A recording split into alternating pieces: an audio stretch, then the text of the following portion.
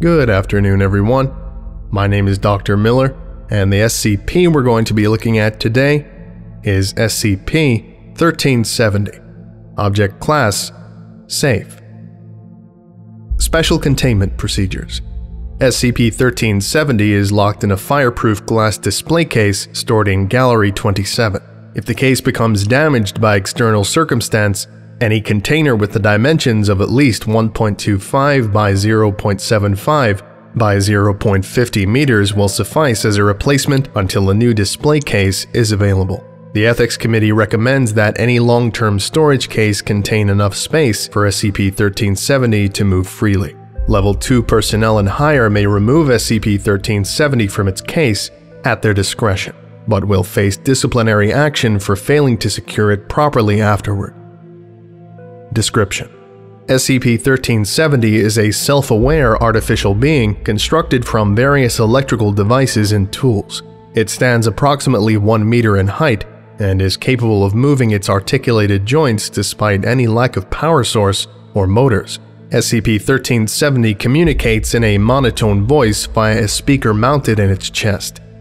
Its head is a voltmeter soldered upside down to a neck joint, giving the appearance of a friendly smile, but containing no active sensory devices. However, SCP-1370 will react to visual and audible stimuli, and its ability to do so is hampered when the head is covered or otherwise restrained. Its design appears to give more importance to aesthetic concern rather than function, as evidenced by poor center of gravity that hampers its ability to balance and walk. It is therefore believed that SCP-1370 was created as an art object and later imbued with anomalous properties rather than designed with those in mind. It can currently speak fluent American English, French, and Latin, and is capable of learning new languages. Other facets of its intellectual capacity have not been clearly outlined, as SCP-1370 is invariably hostile in all interactions with any being or object it interprets to be sapient. This includes, but is not limited to, animals, Foundation personnel, civilians, audio-visual equipment, and security cameras. If SCP-1370 encounters an object it believes to be sapient, it will attempt to engage the object in combat, while introducing itself with a variety of elaborate titles which appear to be selected at random. Examples include Doombot 2000, Robo-Lord the Destructor, Prime Minister Sinister, and Darth Claw Killflex. SCP-1370 will often include variations to these titles based on responses it receives from personnel. Foundation staff have successfully introduced Patheticon, the Garglemost, and Pesterbot to its lexicon. Addendum: many tests on SCP-1370's combat prowess have been run, each confirming that SCP-1370 lacks the physical aptitude to cause damage to any living being. Test 1370-8239 exposed SCP-1370 to a common houseplant with a speaker hidden in the plant's pot.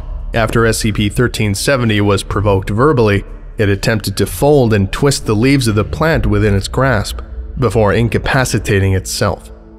The log of this event follows. Researchers L. Allens and T. Bossum carry SCP-1370's case into the testing chamber. The case is set down 1 meter from a potted philodendron fitted with a small speaker. Release me, insects. I am Doom Master 1370, Master of all Doom. I shall be the herald of your destruction. Researchers leave the testing chamber and the case is opened remotely. Although no security risk is determined, the test requires SCP-1370 to focus on the plant rather than the nearby personnel. Observations are made via an opaque glass window to prevent SCP-1370 from attacking its own reflection. At last I am unleashed upon this earth, so deserving of destruction. All shall be rent within my pincers. All shall be trampled beneath my feet. I am Shivatron, despoiler of mirth. Hello, can you hear me? Who dares? All souls shall burn. You will feel the sharp sting of my wrath. Identify yourself so that I may stain damnation upon you as you die. I'm a split-leaf philodendron, a semi-woody shrub with large glossy leaves. These leaves could grow up to 3 feet long. Your mockery spells your doom. I have arrived. You will be crushed betwixt my digits. SCP-1370 falls over and is unable to right itself. After approximately 6 minutes, it knocks the pot over, which rolls into a position that pins SCP-1370's body to the floor of the chamber. Researchers enter to return SCP-1370 to its case. Okay, well, there you have it. The legendary Pesterbot, everyone. I thought I'd give a little bit of a break from the very serious and real anomalies we've been covering recently, and Pesterbot seemed like a good change of pace. Anyway, this concludes today's lecture. Thank you for listening, if indeed you still are, and you are all dismissed. Goodbye.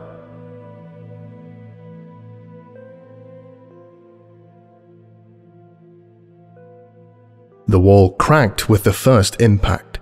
With the second, an enormous lizard burst through it, sending a glass display case flying as it shrugged off the copper-jacketed lead that impacted its back.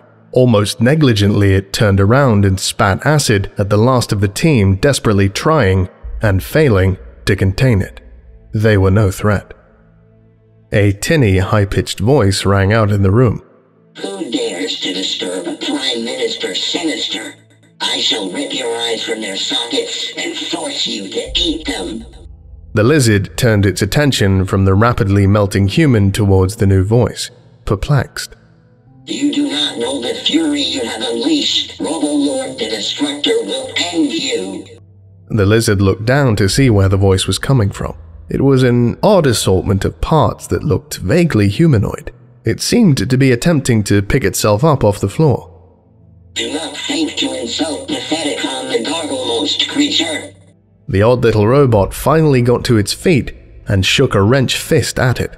I shall rip you limb from limb. None can stand before the might of the Destructinator. Almost without thought, the lizard lazily brought its claw down on the irritating little thing, intent on crushing it. At the last moment, the little robot lost its balance, awkwardly toppled over backwards, and rolled up against the wall. The bit of clumsiness had spared it from the reptile's negligent strike. You see, you cannot harm the Invincinator. None can defeat me. The lizard tilted its head to the side, oddly amused by the pathetic little thing. It took just a moment to indulge in the novelty of the experience, as the creature teetered up to its claw and latched on with one of its ridiculous appendages. Now I have you. The Smugglerator shall now tear you to shreds. The reptilian lifted his claw to get a closer look at the little thing that was hanging onto it, as the little automaton strained with all its strength, in vain, attempting to harm it.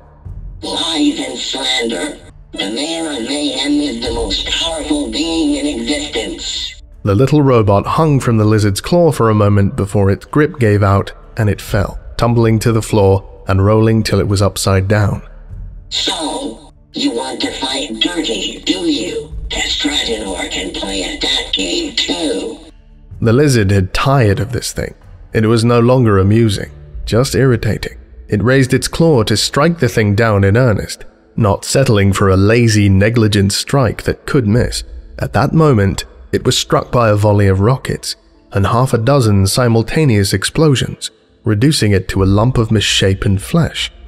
Behind it, the backup containment team that had stealthily crept up while it was being distracted by the hostile robot lowered their shoulder-mounted rocket launchers. You see? Master 1370, Master of all Doom, has destroyed you. Alright, let's get ugly here, back to containment. I want it in the acid bath yesterday. Don't give it a chance to regenerate. Thompson, take Pesterbot here to storage closet 8F until the eggheads figure out something better to do with it. Dildotron shall destroy you too. Dildotron? Oh, for fuck's sake, who taught it that one?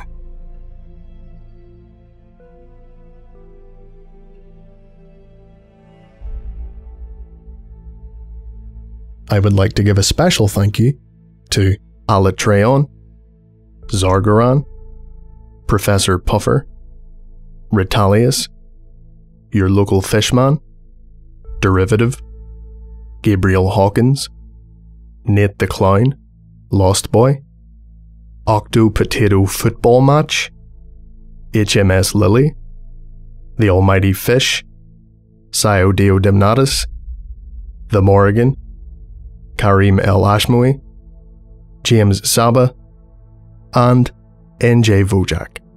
If you would like a special thank you at the end of each of my videos, and some other cool stuff as well, visit patreon.com/TheVolgun. Thank you.